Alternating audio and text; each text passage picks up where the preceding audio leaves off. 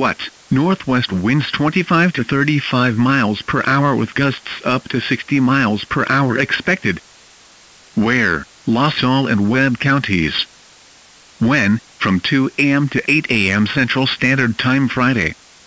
Impacts: damaging winds will blow down trees and power lines. Widespread power outages are expected. Travel will be difficult, especially for high-profile vehicles. People should avoid being outside in forested areas and around trees and branches.